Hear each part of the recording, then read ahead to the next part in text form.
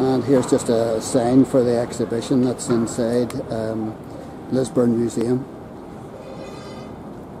Quaker Tapestry, admission free.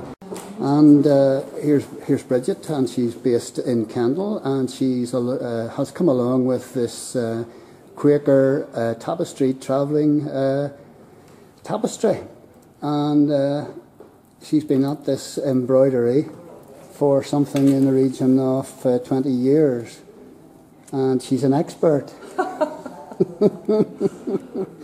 And she tells me that some of these panels, each of these panels that we see here, would take in the region of 800 hours.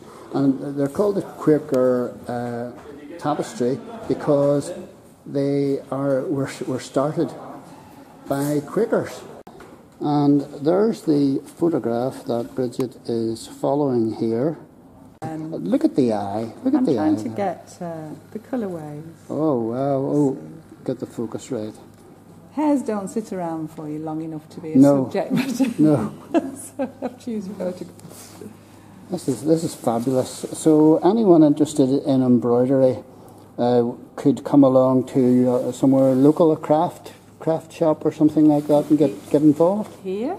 In Lisburn, yeah. The Lisburn Museum. Lisburn Museum. Workshops. Oh, Lisburn Museum do the workshops. They're doing workshops. Oh, right.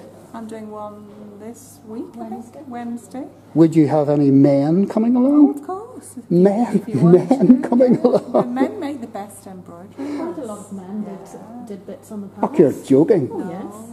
It was a male profession a long time ago. Oh, this is amazing. Yeah, women weren't allowed to do it because they wouldn't thought good enough. Right. So the exhibition is here until the 26th. The 26th of September is the last day. Right. So anyone who wants to come needs to get their foot through the door. Yeah. Or go to the Lake District in Kendal. Or go to the Lake.